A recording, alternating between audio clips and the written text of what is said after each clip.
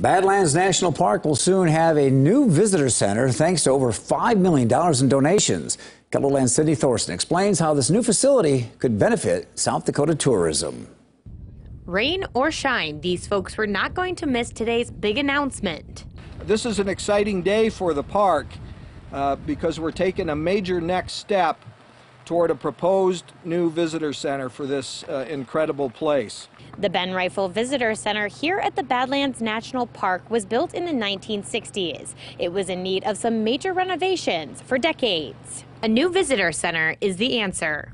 So we look forward in the coming future for the visitors that come through these lands to see the partnership and the friendship between the Badlands National Park and the Oglala Lakota Sioux tribe and the preservation of our history and our culture and our language. Jim Hagan with South Dakota Tourism says this has been one of the biggest years in the state's tourism history. We have seen the interest in this park, especially globally, just explode. Hagan says this is an exciting time for Badlands National Park and all its visitors.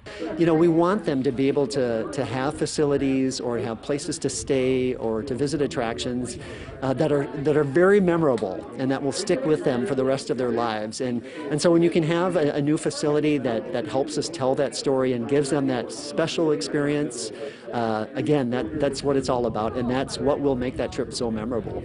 In Interior, Sydney Thorson, KELOLAND News. The Helmsley Charitable Trust granted over $3 million for the project. The Badlands National History Association donated nearly $2 million.